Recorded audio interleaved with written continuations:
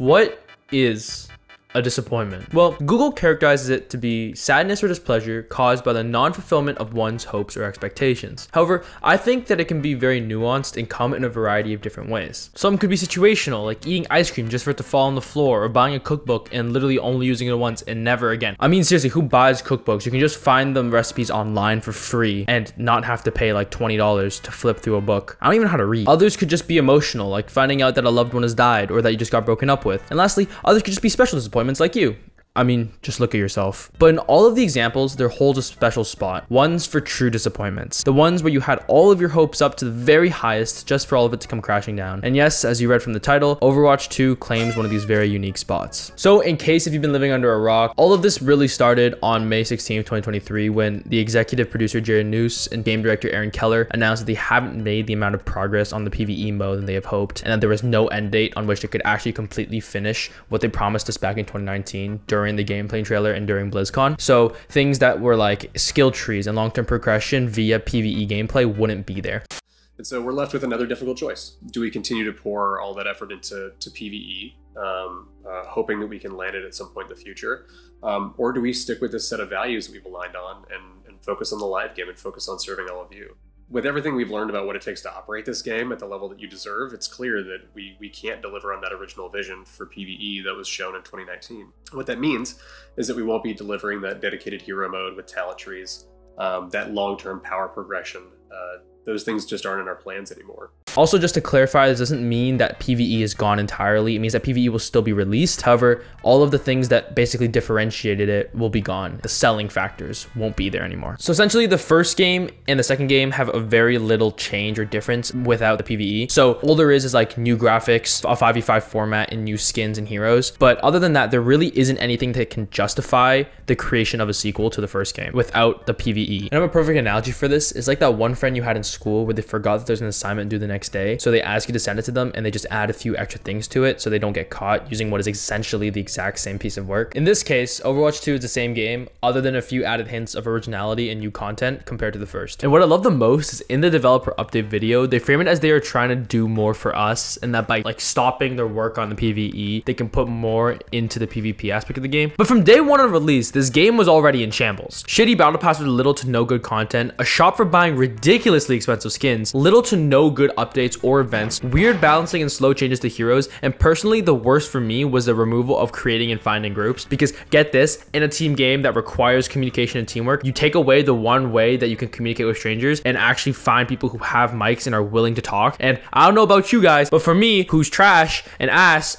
and is heart stuck gold / bronze / silver, I need someone to talk to and I need someone to communicate with, and that's extremely frustrating. I can't I think all of these problems that I just listed about the game in its current state stems from corporate greed for money, and I think is especially prevalent now after the announcement on the Overwatch blog that the new Invasion season, which is season 5, will bring new story missions that can only be played if you pay $15 for them, which is absolutely insane. If you are somehow clinically insane enough to pay $15 for the bundle, you will get access to the Overwatch 2 Invasion story missions during the season and permanently after, which I doubt people will play it more than like 3 times because the replayability on this will be awful. 1,000 Overwatch coins, brand new Sojourn legendary skin, including permanent access to her as a playable hero for new players, which is unlocked upon completing story mission challenges. That is also horrible. Why, if I'm already paying money, I also have to redo the campaign and do challenges in order to get permanent access to Sojourn? Like, the heroes should be free. They were originally free. Why are you making me buy it and then doing challenges for her afterwards? It's blasphemous. But get this, because it's Blizzard, they also give you another option. So if you are even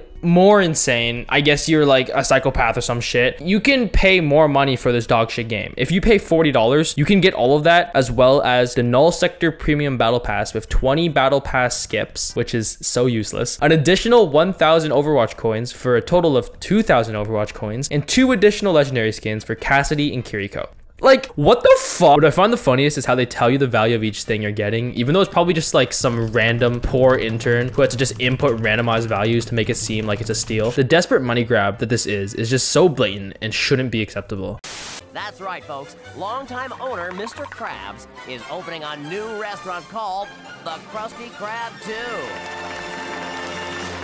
First of all, congratulations, Mr. Krabs. Hello, I like money. What inspired you to build a second Krusty Krab right next door to the original? Money!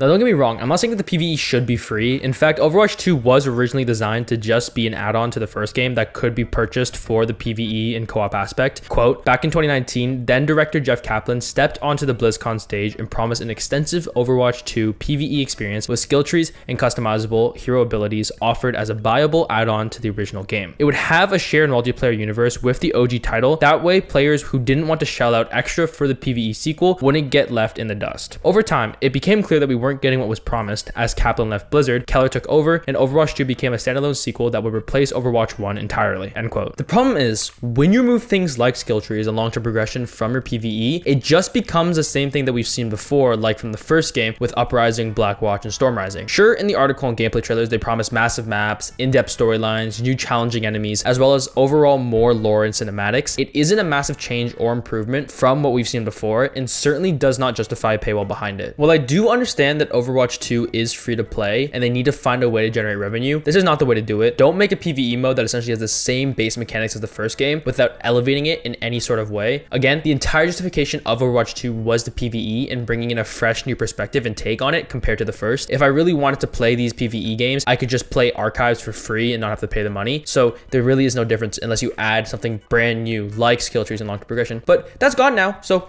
oh well. But I think that everything that I've talked about so far really just shows the corporate greed of Activision Blizzard and how much they just really only care about money. For example, if you compare this game with the first one really just felt organic. It felt like it was the baby of the developers. They just really cared and put their heart and soul into raising it and growing it and making it a beautiful game. But for Overwatch 2, it just feels like the baby just got birthed and then was dumped in the back alley next to the hospital. It just feels so corporately done, and it just feels like a machine now where its only purpose is to just get as much money as possible from its player base and just try and milk the most out of you like they're your dairy farmers. What does that even mean?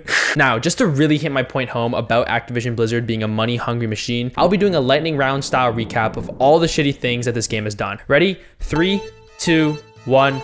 Go. A change in the monetization of the game, which basically turns the game into a money machine. You have to pay to unlock new heroes, which makes it pay to win. It's a very scummy way to get players to get new heroes, especially because if those heroes become meta, for example, Kiriko and Sojourn. There's a difference between overall credits and coins are ridiculously expensive. Battle Pass doesn't even give you enough to buy the next one, and the stuff in the Battle Pass is mostly filler. No good updates. For example, shitty events, Olympus, Symmetrices. What the fuck is Symmetrices? Star Watch, Loverwatch. Well, yes, they do bring new content to the game, but the events are lackluster, and the skins, which used to be the biggest hype for players in the first game, are now not accessible unless you pay money. I don't know about you, but I ain't trying to drop $20 on a legendary skin when I'm broke as hell. Copy meta changes and balancing. For example, Hog being useless, Doom being switched to tank. Why do you get switched to tank? It was good as DPS. Honor Mercy constantly being nerfed for no reason. Why do they keep nerfing the healers? I love my healers. Sojourn being meta for the longest time. Ryan being asked for the first few seasons at the start. Genji being asked even though he's considerably one of the harder heroes to learn and has the highest kill ceiling out of all the heroes. Mostly, considerably. Don't argue with me in the comments, I'm scared. Bringing back things from the first game and using it as new content. For example, bringing back the On Fire meter and using old Overwatch 1 skins as rewards for new events, like the Win Victory skin for Mercy for the Olympus event. Slow changes on heroes and balancing. For example, Sojourn and Kiriko. Metas being too long and broken for the longest time. Weird changes with competitive and the fact that they made it harder to climb with the way the progression system works. Hog being reworked in Season 7 when we were currently in Season 5. He is literally dog shit right now. Why don't they change him any faster? And finally, the worst and shittiest thing they've done, in my opinion, is that they lied to us and continued promising us about PvE, even though they knew well before that they stopped working on it and that it was a lost cause. This is a direct quote by Aaron Keller, by the way. Quote, lastly, people have wondered why this announcement came at this time. After Overwatch 2 had launched, we started refining our plans for future seasons. The team realized they couldn't keep pulling focus towards the promised PvE mode as plans grew, so they decided to abandon hero missions altogether. The decision was the start of a long process, not the final piece of it, Keller writes. Instead of hero missions, the team is now focusing its efforts on the live service game, which is ostensibly Overwatch's bread and butter, end quote. But the game is still dog shit. Now, well, it might just sound like I'm shitting on the developers throughout the video. I'm not. The entire point of this video is to educate y'all about what's currently going on with Overwatch 2, as well as sprinkle in my disappointment with this game along the way. Okay, let's be real, it's not a sprinkle. It's like the average Asian dad amount of disappointment, which if you don't know is a lot. But still, the main thing I want people to understand when watching this video is that you shouldn't blame the developers for being overwhelmed, but instead the corporations who are running them. Remember guys,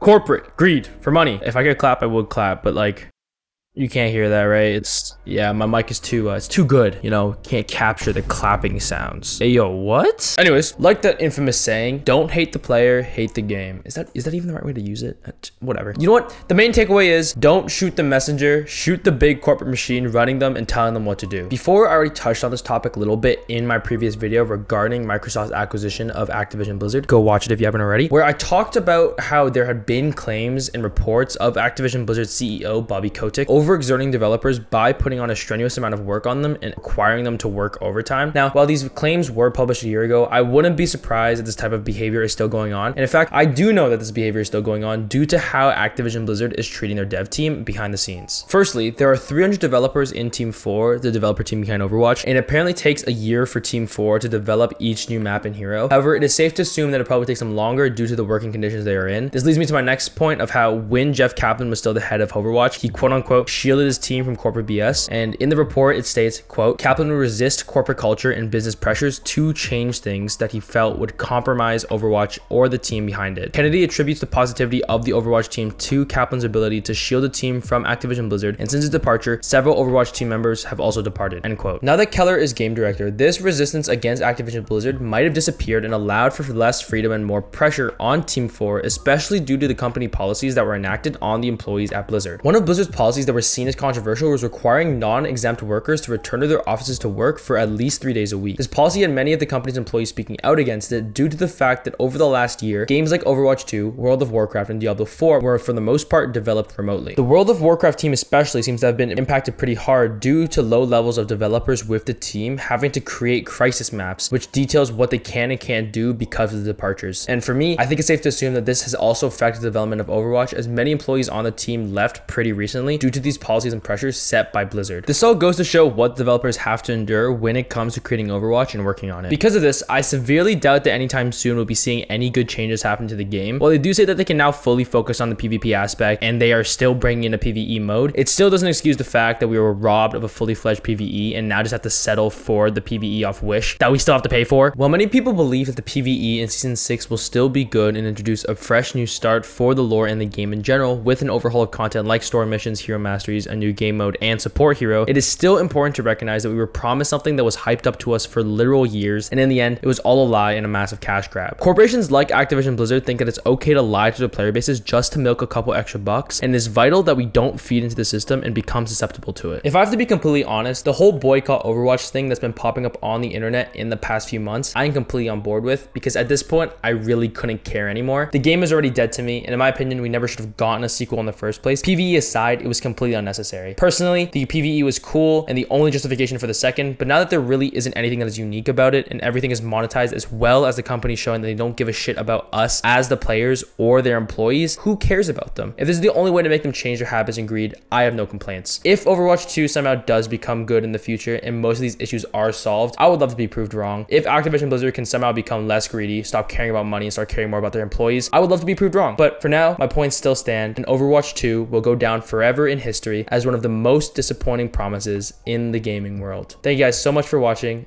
and I'll see you guys in the next one.